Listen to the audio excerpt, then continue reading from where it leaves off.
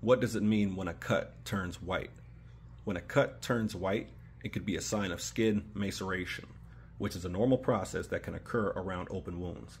Maceration happens when skin is exposed to too much moisture for too long, which can cause the skin to soften, break down, and appear whiter than usual.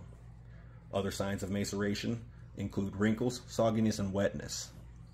Maceration can be caused by a number of things, including wound healing.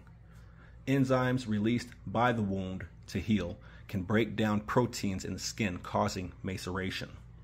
Improper wound care. Bodily fluids. Perspiration, urine, or other bodily fluids can wet the skin under the bandage, causing maceration. Non-breathable materials. Wearing gloves made of plastic or latex rubber can trap moisture against the skin.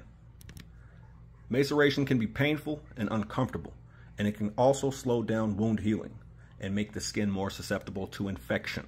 However, most cases of maceration are mild and can resolve on their own without medical intervention.